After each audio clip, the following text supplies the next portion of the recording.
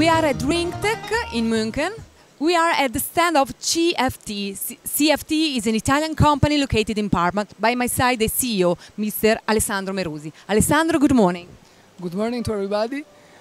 We are CFT. I am the CEO of CFT SPA. We are an Italian company headquartered in Parma.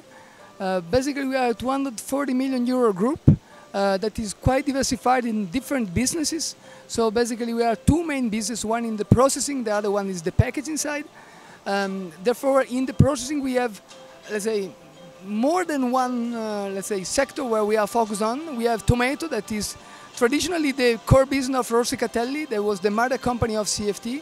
And beverage in processing, we have still fruit and dairy. So there are where we get the traditional and core business in the past. Then we have packaging on the other side, so packaging of beverage, packaging of food, packaging of oil, so whatever is edible oil or lube oil. So now basically here we have defined and decided basically to focus a little bit on the beverage, but not generally speaking on the beverage, but on the beer market. Because beer market has grown over the past years, I think of 15–16% over on a yearly basis. So we have defined beer as one interesting niche market in the beverage side. So taking into account that we are not, let's say, a giant, but we are, let's say, a quite well-structured company, but still not a multinational one. I would say that we have defined a niche because it is impossible to be everywhere and to be at the top in niche, let's say, in each addressable market. Say that we have made some investments starting from a couple of years ago, starting and leveraging on the fact that we were well introduced in the United States in the beverage sector and in particular in the craft beer market in the United States with the packaging side. So we decided to make a further step last year. And we have acquired, and let's say not acquired, but I would say we have partnered with a German company. The name is Rolec Prozess und Brautechnik GmbH. That was especially focused in, let's say, in manufacturing of craft plant.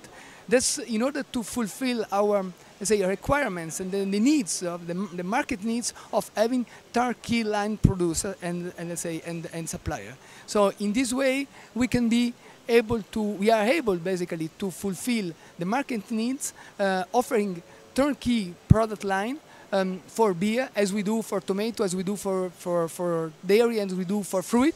And with this, in this exhibition of Drinktec, we have basically we have the main aim to make our customer aware of what we have done and what we are doing in terms of investments and where we are focused on. I see. You are a big Italian company, very articulated. How much is important domestic market and international market? Let's say that domestic market for us account around 10%, no more. So basically all our business is outside Italy. United States account for a very significant part, but let's say we are very diversified in the business, you mentioned before, and that is also important for us in order to keep different legs and to keep each legs a little bit flexible in order to be able to face the challenges of the up and down of the market. So that's the reason why we have decided basically to invest in different markets, because you can have some years where the tomato market is up and the other year that is down. So that could be some, let's say, some good chance of having, let's say, offset effects between the different markets. So in this case, Italy is important, but is not so important. The world is important for us. Yes, of course. Relating exhibitions, now we are at Drinktec. Which is your agenda for the next year? So basically, Drinktec for us right now, as mentioned before, is the starting point. Then we have the CBC next year in United States, where basically we will present some other innovation for the craft beer market. This is very specific exhibition for that.